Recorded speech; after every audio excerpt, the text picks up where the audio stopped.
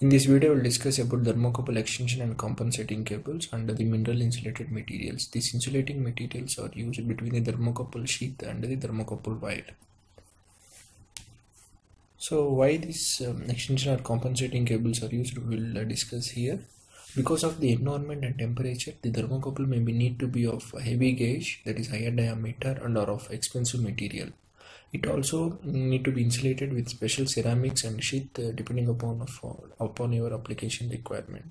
So it is impractical to extend the thermocouple in the above configuration from the tip, that is from the hot junction where the temperature to be measured, to the cold junction, because this cold junction needs to be some distance away, that is at the instrument terminal, that is it may be in control room or some distance away from the application where the operator can see.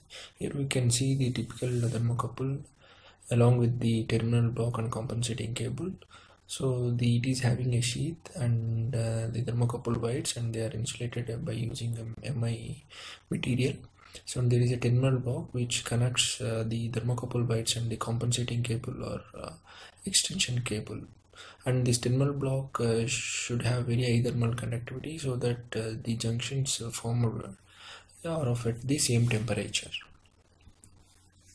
So these are the different types of thermocouples. You can see that K, J, T, E, N, S, R, B and C. So the K thermocouple is commonly used and it is a base metal thermocouple. So this is having a range in here of around 1260 degrees centigrade, and accuracy as shown here plus or minus 2.2 degrees centigrade, and a sensitivity of around 40 microvolts per degree centigrade. Whenever the application requires higher temperature measurement, then we can go for S, R and B. And if the application requirement is in addition to high temperature and is reducing atmosphere, if you want to measure, then you can go for C, which uses tungsten rhenium combination. So in sheath insulating materials, so this sheath insulating material will be placed between the sheath and the thermocouple wires.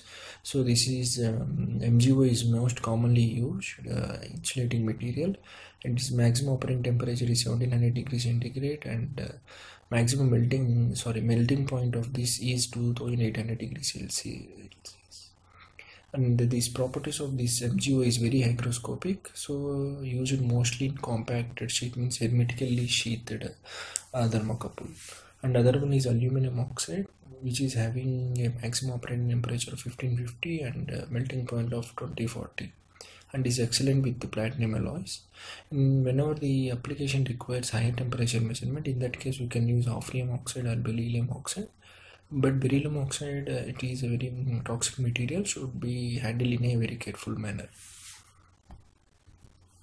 Mineral insulated materials that is used for thermocouples. Here we will discuss in detail. The resistance of magnesium oxide between the thermocouple wires and the metal protective sheath is over 10 power 12 ohm per meter at 20 degrees centigrade, with the ability to withstand 250 volts. Grain size for achieving this insulation need to be of order of 1 micrometer. As the hardness of aluminum oxide makes working to this grain size difficult, so you cannot achieve this grain size with this aluminum oxide. So because of this, magnesium oxide is very popular compared to aluminum oxide. When the application requires uses for very high temperatures, so we can use beryllium oxide and hafnium oxide as an insulating material. So moisture causes as a reduction of the resistance of the insulation material. So whenever the insulating material absorbs moisture, its resistance will be decreased, and also at the same time the moisture absorption will accelerate the corrosion. So the insulation of all MI thermocouples should be protected from humidity, and this is the reason why mineral insulated thermocouples have both terminals hermetically sealed to prevent ingression of undesired moisture by the insulating material. So a temperature measuring device with a thermocouple consists of the following: thermocouple itself with a measuring junction, extension cable, cold junction with a specific constant temperature, and a measuring or indicating device.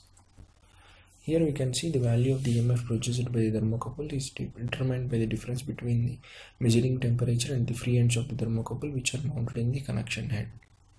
So from the connection or terminal head, So we can use a compensating and extension cable for carrying this thermocouple signal to the controller. So requirement for extension or compensating cable is because of thermocouple wires are of high cost and also the high resistance of extension leads. Suppose if we want to use extension leads, so which are of same material as thermocouples, so they are having high resistance. In that case, compensating cables are preferred. And also the flexibility. So these extension and compensating cables can be easily routed to the control room or the place where the temperature can be monitored. A connection cable with the same thermoelectrical properties as the thermocouple is used between the thermocouple and the cold junction, and they are classified as extension cable. And extension cables are of same material, that is same conductors as the thermocouple, in the form of flexible wiring or multi-core cable for carrying over long distance. So this cable is recommended for best accuracy whenever if you want for higher accuracy. So this cable is recommended, and these are identified by a letter X. So for example, type K thermocouple, the extension cable is identified by KX. These cables can achieve even same ambient temperatures as the thermocouple can. Compensating cable uses a different composition to extension cable that is only used to extend the thermocouple signal from the thermocouple sensor back to the instrumentation. Because the extension cable which is of thermocouple material is expensive, so in that case we can use compensating cable. Cheap and less precise compared to extension cable, identified by the letter C. So we can remember one thing. So extension cables are preferred where precise temperature measurement is required, and compensating cable is preferred where the cost is a concerning parameter. So compensating cable can be identified based on the color coding. The internationally standardized color code as per IEC 60843 part 3, where the insulation is same as of the positive lead. Here we can see, so as per IEC 584-3, so the color codes of these positive leads we can see in the right side chart. And the compensating cable insulation is also same color as of this positive lead. Here we can compare, so in the table and the right side figure. So J type compensating cable is of black color. So on K thermocouple compensating cable insulation is of green color, and similarly can see for B type thermocouple, so the color of the compensating cable insulation is of gray color, so which is the positive lead insulation color of the thermocouple. Extension cables are normally used for type J and type T thermocouple because these materials are of low cost and also they are of low resistance metals. For type E, so that is chromal Constantine thermocouple, extension cable is of nickel, chromal and Constantine. For type S and R, thermocouple compensating cable made of copper nickel alloys are used with a composition of this is one of the composition, copper 99.4%, nickel 0.6%. For type B, thermocouple compensating cable made of copper 1.5% manganese and copper is used. See, one is positive lead, another is negative lead.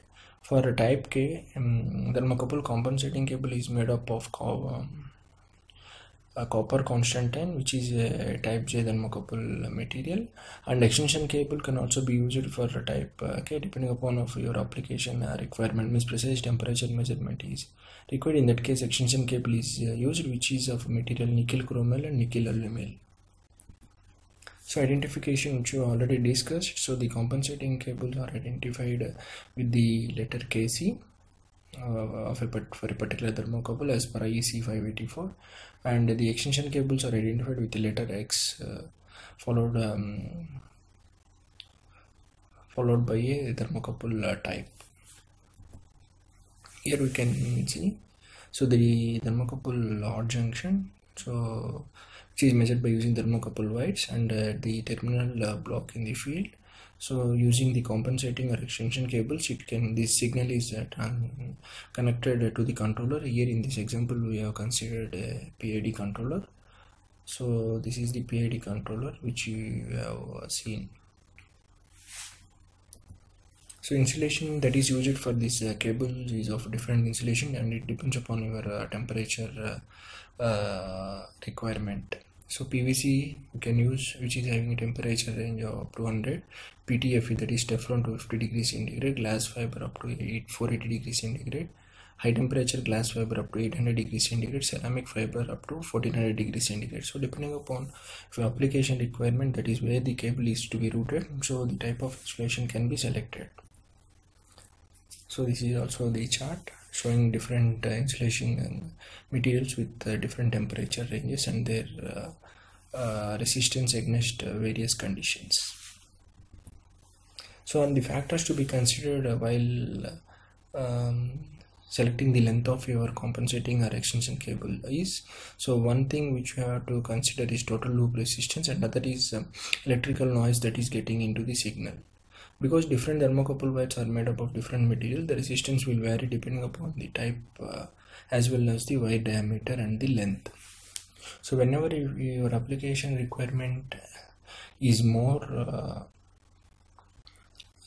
length, so in that case we can go for a temperature transmitter, so which will send 4 to 20 milliamperes, so which can be routed very long distances. So thank you for watching my video.